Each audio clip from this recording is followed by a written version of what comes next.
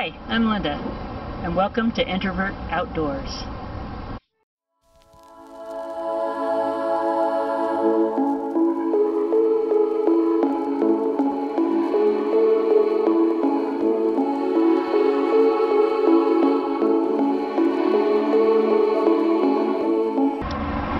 Day 2 of my sabbatical was the visit to the Manhattan Project Park at the Reactor at Hanford.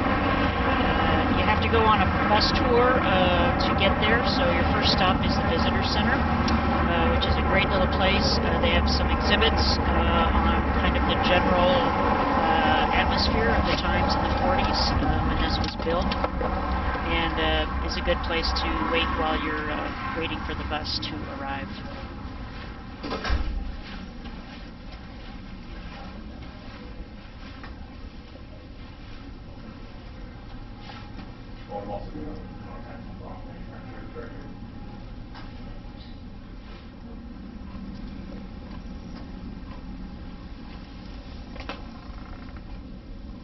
Starting to make some money. The driver of the bus is also one of the docents, so they're very knowledgeable about all things Hanford, Reactor building. and gives you a nice background story as you drive there. About a 40-minute drive. To the windshield, you can see a water pumping plant along the front. Sorry for the audio there. That is the original reactor water pumping plant that provided the cooling water, what's known as a radiologically controlled facility, because there are several areas off of the tour path that will have some contamination. There is no radioactivity on the tour path, and the facility is diligently monitored to ensure worker and visitor But that safety. phone showed up on my We also phone. have some areas that are posed as fixed contamination areas. That means we have removed as much of the contamination as possible, and the area is sealed over with heavy coats of paint to prevent possible spread. Please be assured that the reactor tour is safe for the public. Feel free to ask the reactor staff questions you may have, and enjoy your tour.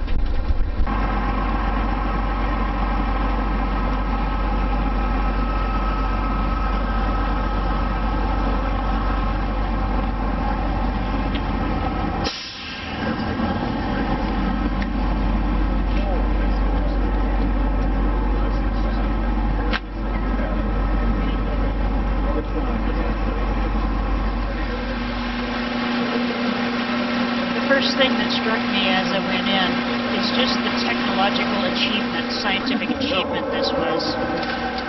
Well, welcome everyone. Come on in. You just passed through what the Park Service called the Loud Corner. When they first came here and they walked in the hallway and came around the corner, they looked up and they all said, wow. And they gave the welcome. So welcome to the Reactor. I try to stand all the pictures because I'm not photogenic. So welcome to the Reactor. My name is Jerry Griffin. I'm one of the docents here along with Bob, who you spent 45 minutes with driving out here. This is what a mostly retired Hanford worker looks like. Mostly because I did work out here, I did retire, but I still answer the phone and occasionally do some consulting on site. But this is not work. This is fun, so I just really enjoy it. So thank you for being here. We hope that you have a really wonderful time. Construction of the core of the reactor was an incredible undertaking. Tens of thousands of pieces had to be fit together to exacting specifications to make sure that the reactor would run smoothly. The reactor core front face has 2004 process tubes. Inside the process tube, you'll find fuel elements. Those fuel elements are natural uranium. There are 32 of those per process tube. There are 16 spacers on the front that are basically just aluminum spacers. To keep the rate of reaction under control, the process tubes were encased in a 36 by 29 foot lattice of graphite, standing on a 28-foot thick concrete base. Compounding the difficulty was the fact that each block of graphite had to be individually drilled and then stacked by hand, with very little tolerance for error. In addition to the holes for the 2004 process tubes, the graphite also had to have space for 29 vertical safety rods, 9 horizontal control rods, and a cooling system. All in all, they did a really good job of educating how this worked and the process involved. One of the things that struck me too was the smell in there. It was that 1950s industrial electronic smell, which was very familiar to me as I visited my dad often in the physics lab at the university where he worked growing up.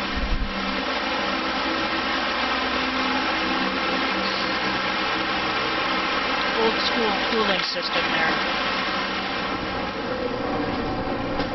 One of the other things that it got me thinking about was all the contamination that happened as a result. And that cleanup of that contamination continues to this day.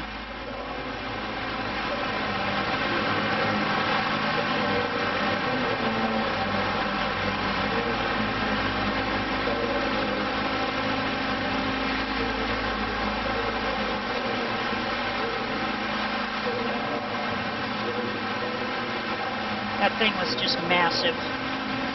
Just massive.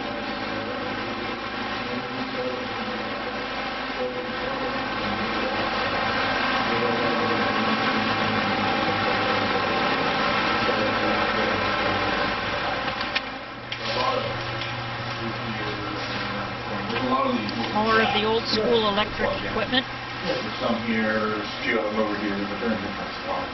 Nothing digital here.